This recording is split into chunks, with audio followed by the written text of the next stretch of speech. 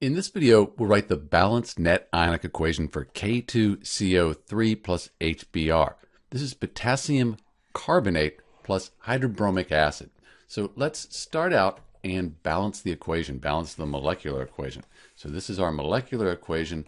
We have two potassium atoms and just one here. So let's put a 2 in front of the KBr, balances the potassium atoms. Now we have two bromines. So let's put a 2 over here, and that balances the equation. So this is our balanced molecular equation.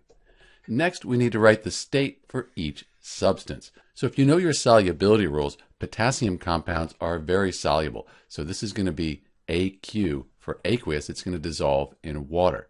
It's a little bit more challenging with this HBr. Here we're going to call it aqueous. So we'll just put an AQ here. For potassium bromide, we have a potassium compound again, so that's going to be aqueous. That's going to be dissolved and dissociated into its ions. We know carbon dioxide is gas, and we know that water, that is a liquid. So we have the states. Now we can split the strong electrolytes into their ions. That'll give us the complete ionic equation. Potassium is in group 1 on the periodic table. That's going to be 1 plus, and then the carbonate, the whole thing, 2 minus. So we'll have 2 potassium ions. And I won't write the states right now. Let's write those at the end. Plus, we have our carbonate ion, that's CO3, 2 minus. Hydrogen, that's in group 1 on the periodic table. That's 1 plus. And then the bromine here, that's going to be the bromide ion, 1 minus. So we have 2 hydrogen ions. And we also have 2 bromide ions, 2 Br minus.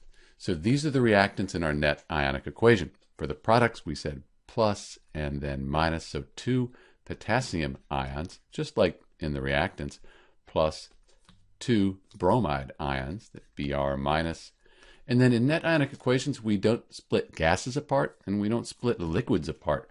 So we'll just have plus CO2 plus H2O. So this is the complete ionic equation. Now we're going to cross out the spectator ions. They're on both sides. So we have our reactants up here, and these are our products. So I can see in the reactants, I have 2 potassium ions, and in the products, those are spectator ions. We'll cross those out.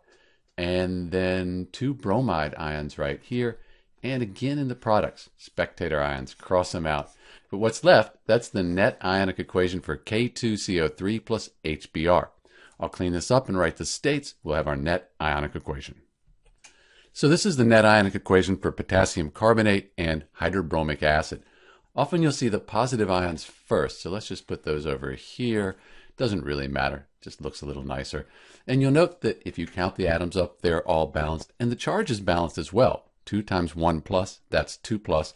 So the 2 plus and the 2 minus, that gives us a net charge of 0. These are all neutral, net charge of 0. So that's the net ionic equation for K2CO3 plus HBr.